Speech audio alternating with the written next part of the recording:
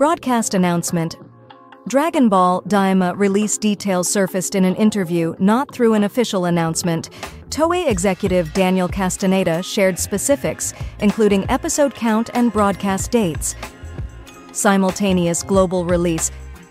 The series is set for a fall 2024 release, with 20 episodes starting in October. Platforms are undisclosed, but a TV debut is expected in January 2025. Unusual for Dragon Ball, a simultaneous global release is planned, including the US, Canada, Latin America, Australia, New Zealand, and South Africa. Production and dubbing. Production is underway, aiming for completion by May 2024. Simultaneous dubbing will precede the release, a departure from the usual delayed approach. Involvement of Akira Toriyama. Dragon Ball Daima celebrates the franchise's 40th anniversary, set post-Majin Buu saga. Akira Toriyama, Dragon Ball's creator, heavily involved, script writing, character design, and world building.